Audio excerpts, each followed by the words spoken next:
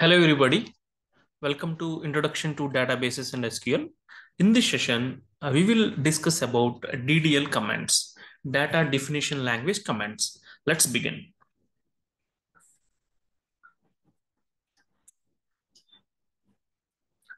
So in the previous session, we have understood about the SQL commands and we have learned that SQL commands are categorized into different types like DDL, DML, DCL, TCL and query command. Now let's understand about DDL. So as the name suggests, so DDL stands for Data Definition Language.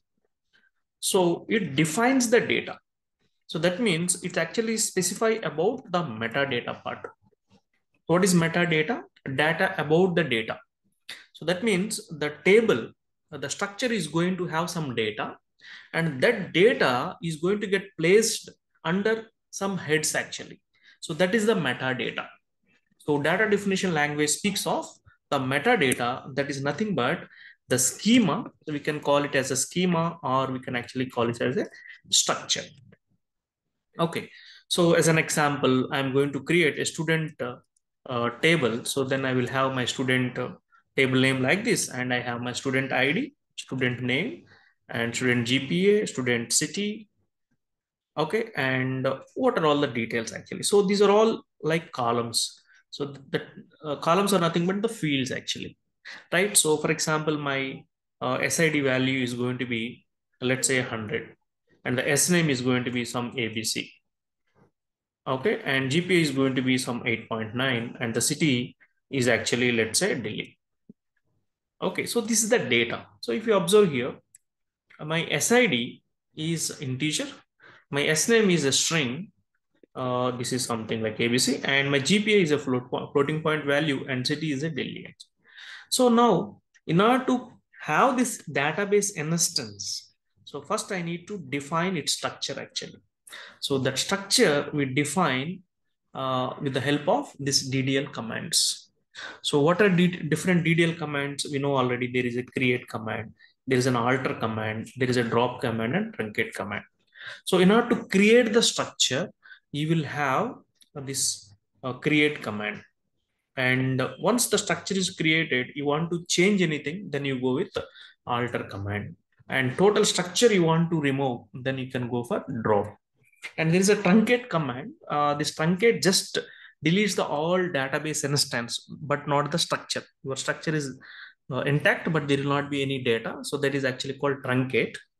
And all these DDL commands will use table keyword. Okay, for example, I want to create a table. Now I have to say like this, create table. And now I will actually use my table name, create a table student. In the same fashion, if at all I want to alter it, I have to use again the command actually alter table student. So what you are altering, what you are creating, that we have to define later. And drop table student. So this drops it. Okay, and if at all you want to truncate, in the truncate also you will say truncate table and student like this. So all these commands have this table as a keyword actually. So if any SQL command, in any SQL command, if you see the table keyword, then that is a DDL command. Okay, because no other SQL commands will have the table keyword. Right? DML command doesn't have any table keyword. Only the DDL commands have this table keyword. Right? So because the table represents the underlying structure, the storage unit, right? So DDL commands are used to work with the structure or the schema of the database or the table. Fine. Okay, so with this, we will actually go to my slides and let's understand. Yeah, so these are the types of SQL commands, and now we are going to discuss about data definition language, create, alter, and drop. Now, in order to create uh, a table, in order to create a table, you should know that data types also, which are allowed in MySQL, because you are going to create table in MySQL.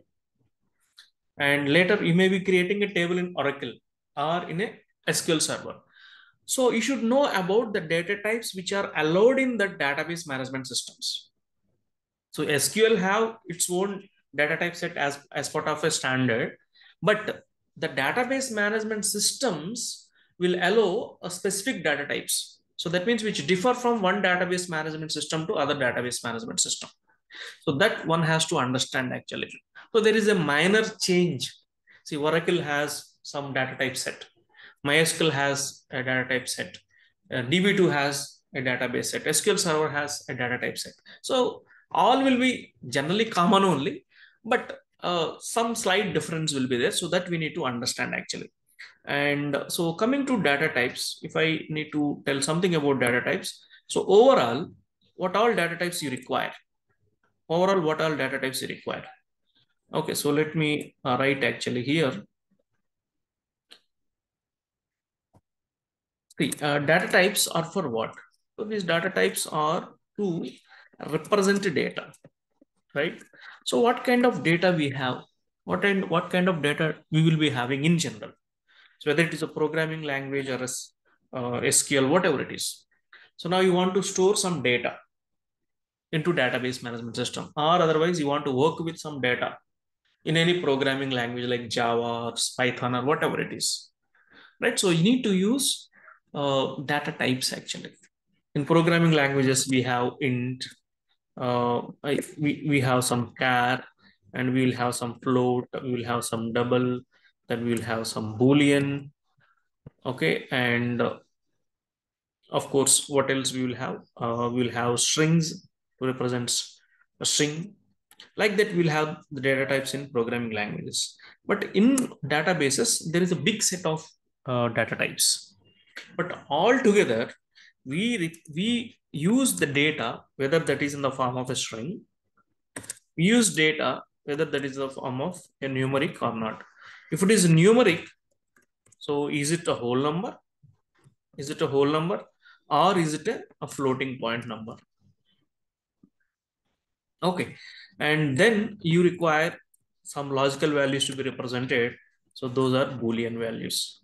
Okay. So the Boolean values, again, you will have true, false, otherwise 0 or 1 actually.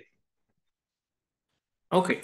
And coming to specifically to the databases, we will actually work with the dates also.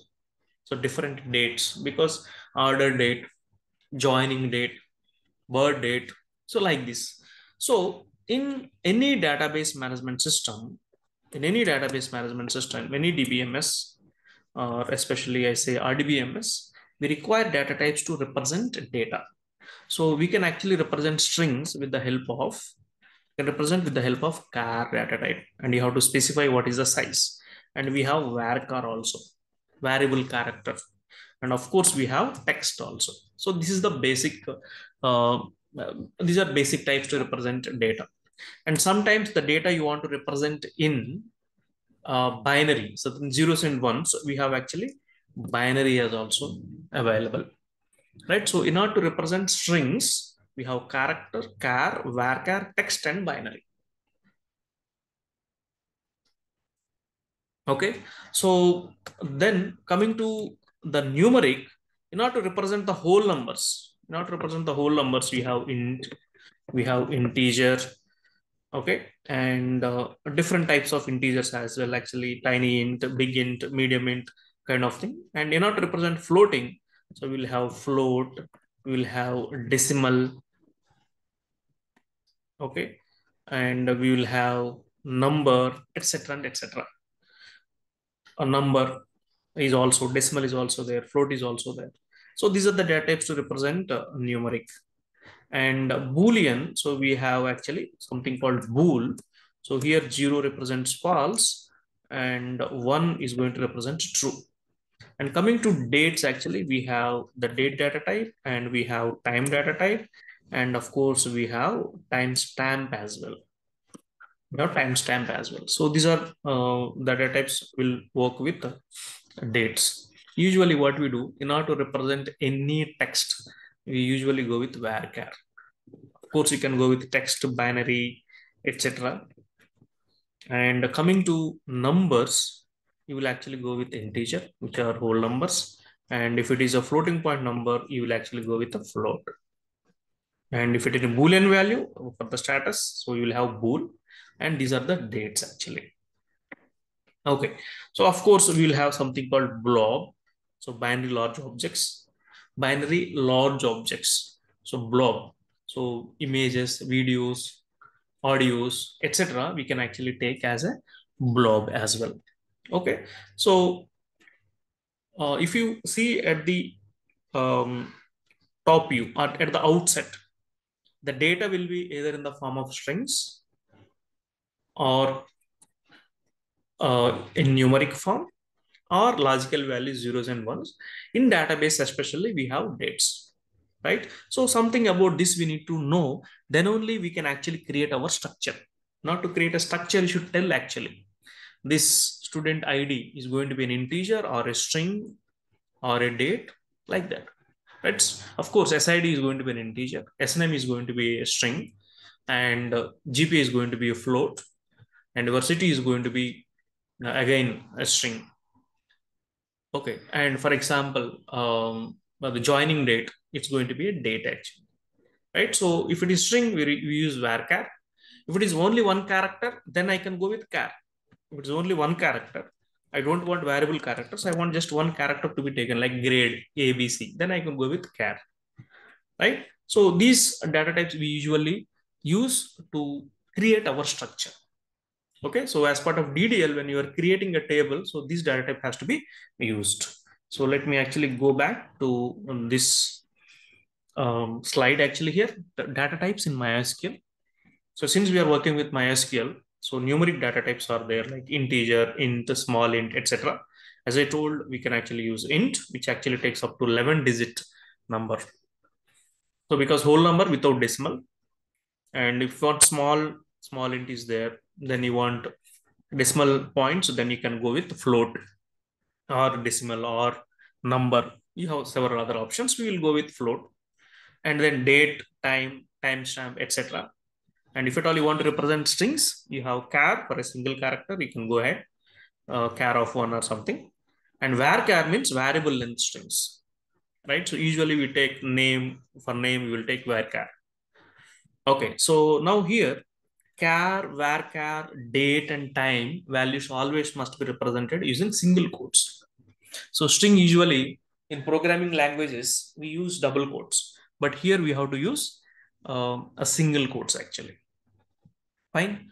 So that's about the data types. So with this knowledge, we can actually go and create one table. So before we create table, what we need to do? We need to create a database. So tables will be part of a database, right? First, you have to create a database.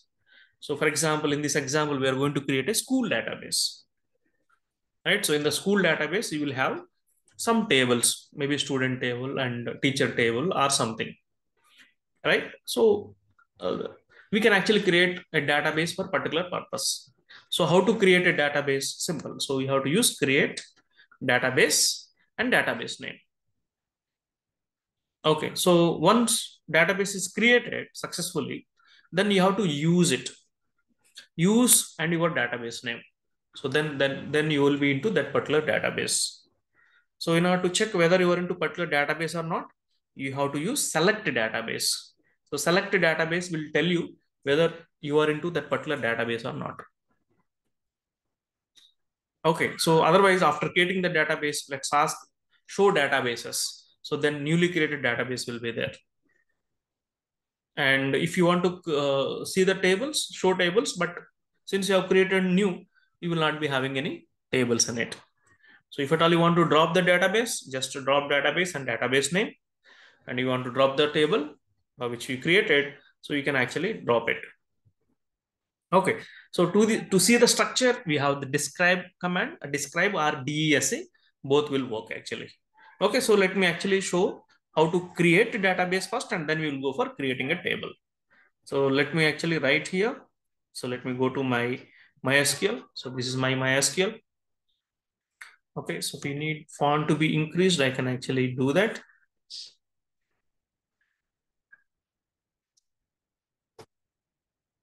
Uh,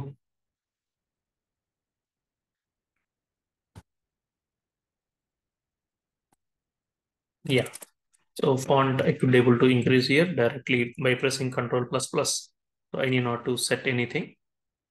Yeah. So now what I'm doing is I'm into MySQL. So I'm asking for show databases. So now these are the databases. Okay. So these are the databases which are available for use. Uh, First four, as I told, actually the system databases, and world is the database which I have got through MySQL installation. And now I want to create a database. Okay, so now create database and the database name. So whatever the database name that you want to create, you can actually create. So create a database. I am going to create a database called MyDB. I'm just saying my database. Or you want to create employee DB, you want to create student DB, you want to have some application name, whatever you want, you can actually keep. I'm just saying MyDB. You want to create school DB, you can say school. So generically, I'm saying create a database MyDB. Now query okay, one row affected. That means database has got created, right? So now how do you check actually? So whether it got created or not. So how do you check? So let me make it a little bigger so that, yeah. So now I'm just saying again, show databases. So now MyDB was created. Okay. So now I say select database. Okay. So previously I was into world database, right? So I am into world database. Now I am not into MyDB, right? So now I have to change my database to MyDB. So for that, what you need to do is you have to use MyDB. Use MyDB. So now database changed. So now you'll be changed from world to MyDB. Okay, so you have changed from world database to MyDB. So in order to check that, so now you can actually use select DB. So I have the query already written. So select database. Now I'm going into MyDB, right? So if you want to drop, you can actually drop database name like that. Okay, so for example, I want to create another DB. So I will create database sample. Database sample created. Okay, so now I want to show the databases. So now I have these comments already used. I can actually use arrow keys to do that. So now I have the sample DB also. Now I say drop database sample. Sample has nothing actually. I can drop it. And after that show databases, now sample was not there. Okay, so now I say select database. So I just want to check where in which database I am into. Now I am into MyDB. Now let's use a command called show tables. So you have any tables here? No, no tables. Just DB has got created. There are no tables. So for example, I will change to sys. Use sys. So my database is sys. Sys is actually my system database, right? So now if I say show tables, then I can see so many tables. 101 tables are there. 101 tables are there. In fact, we have one more command, show full tables. When I say full tables, I can actually see here views as well actually. Okay, show tables means you will see only base tables. You can actually create views as well. Okay, so like that, so we can actually select view tables and views. So now let me change my DB to MyDB. So use MyDB and here show tables. I don't have any table set. So now I am going to create a table. So how to create a table? So let me go back to this one actually. Yeah, so this is the command to create a table. So DDL command, right? So the command is going to be like this. So we're going to create a structure. So here I'm going to create a structure called employee. So if you see here, the employee structure is going to have employee ID, employee name, city, and pay. How much is the pay for employee? So if you see the data types, actually, employee ID usually is a number. So maybe 1234 or some 341285 something number. Ename is a string. So it is a varchar. City is again a string. It's a varchar. And pay usually the amount will be in floating point, right? So pay is going to be some float. So now we have the columns and we identified the types as well. So even though here char is used, the best way, the best data type to be used is varchar, variable character. You can actually use. Of course, char also can be used. And instead of saying decimal and telling 10 comma 2, so total 10 and 2 after dot 2 decimal points. So that is the meaning actually, but we can straight away say float. So we need not to actually give points, etc. By default, it will take certain decimal points. So the syntax now we have to see, because we understand. So there are fields, 4 fields, and fields name we know, and the data types also we know. Then we have to write the table.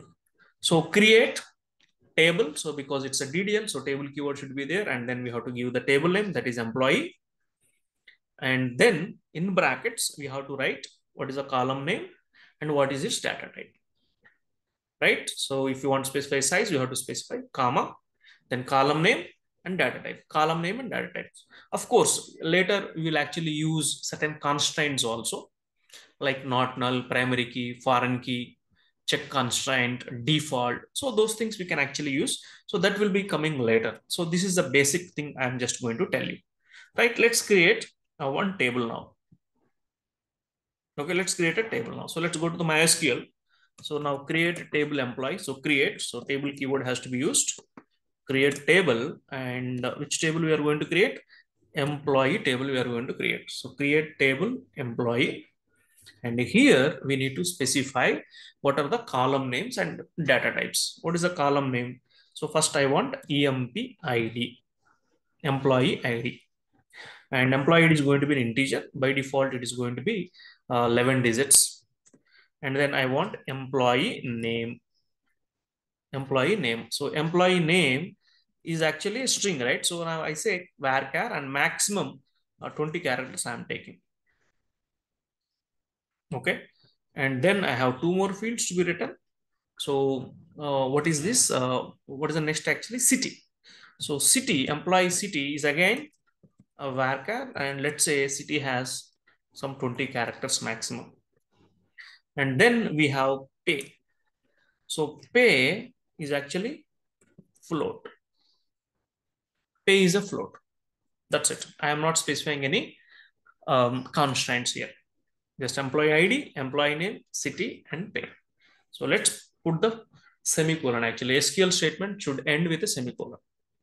So now let's see. Query OK. If any error is there, it will tell actually where is the error in the syntax, what has gone wrong. Like that, it will say query OK.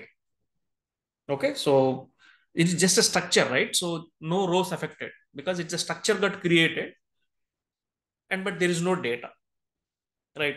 Now let's actually see the structure. So in order to see the structure, we have the command called disk or describe, right? So now I will say disk employee, describe employee.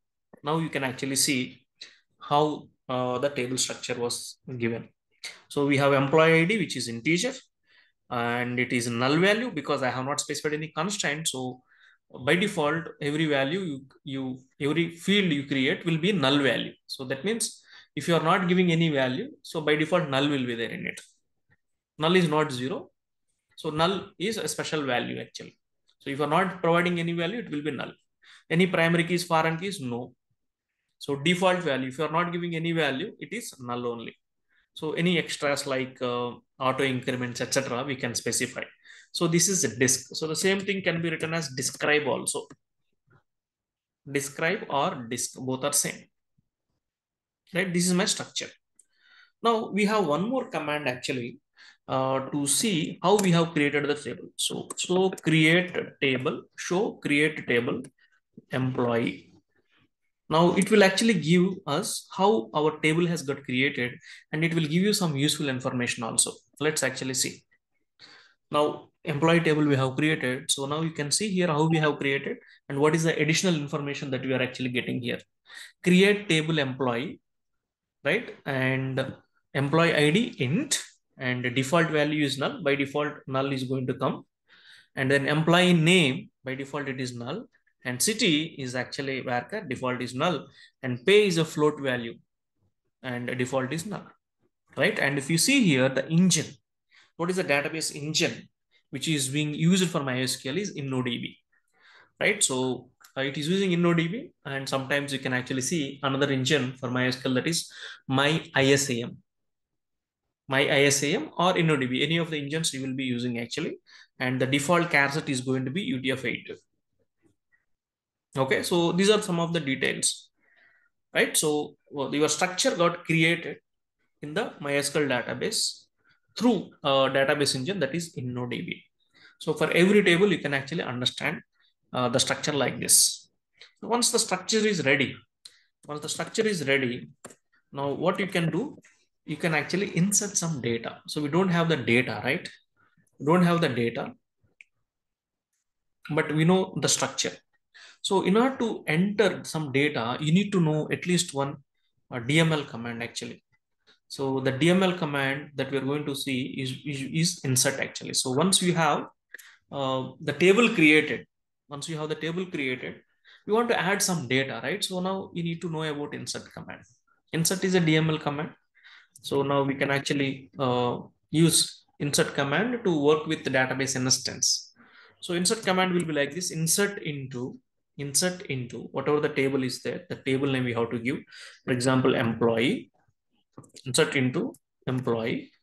And here we have to specify values actually, and values corresponding to our fields. So they are comma separated. Okay, so these comma separated values we have to give. So in the DML command, you need not to specify the table keyword. Okay, so I think the same thing has actually been given in my slide as well. So let's see here. So inserting into values, actually insert into employee values. So as we know, SQL is not case sensitive. You can actually use uppercase, lowercase, mixed case, whatever it is. So we'll say insert into employee values, and this is the data. Okay, so the same order we have to mention actually. Okay, so let me actually insert the data by going through my MySQL. So my query will be like this. So I'm writing in smaller case only. So if you want, you can actually write the keywords in capital case. So employee, insert into employee. Okay. So now you are saying values, and the employee table has first employee ID, right? So I'm going to give 1, 2, 3. And what is the employee name? So employee name is some employee name, right? We are going to say was is the employee, and was is from Pune, because they are strings. I have to give in single quotes actually. And what is the pay for employee was? So let's say 50,000, 56,000 actually will be the pay. Let's say that is a basic pay. Now let's say semicolon and then enter. So query okay, one row affected. So now one row affected because in your structure you have put some data. So one record, so whole record you put into that, right? So now once structure is created, you have added the data into that. Now how do you get the data?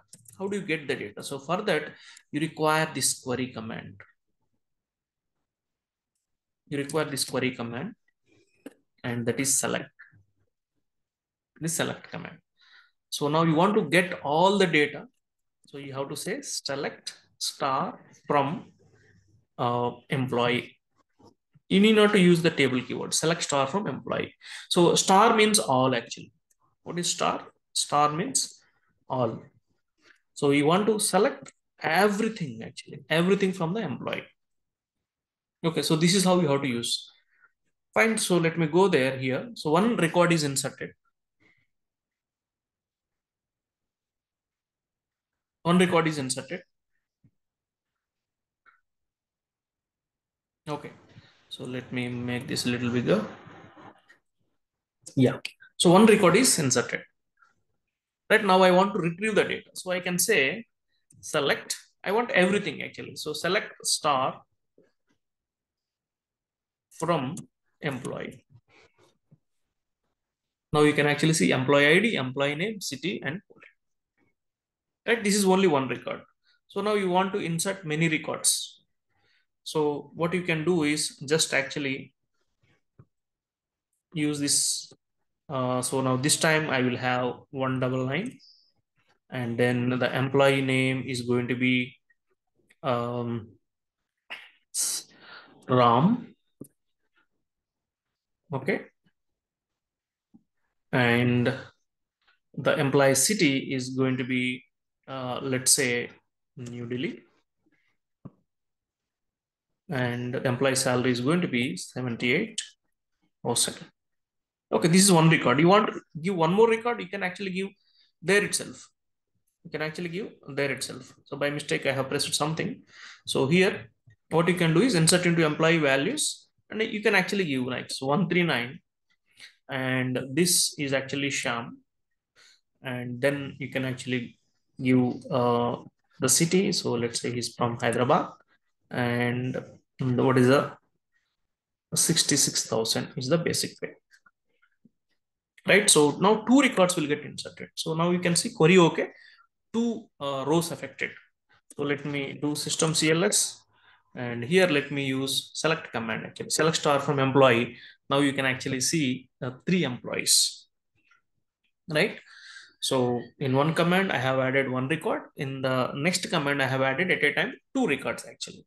So now we can actually work on this database instance using select command in a number of ways. So that's a very big subject that we need to discuss. But basically, how we have created the table, that is important here. And what is the structure? And you can actually see showing how we have created show create table command. This is also something important to understand. So this is just about the creating a table, right? In the DDL, of course, we have alter table is there, and we have drop table is there. Okay, so that alter and drop table things we will see in the next session. So hope you understood. See you in the next session. Thank you.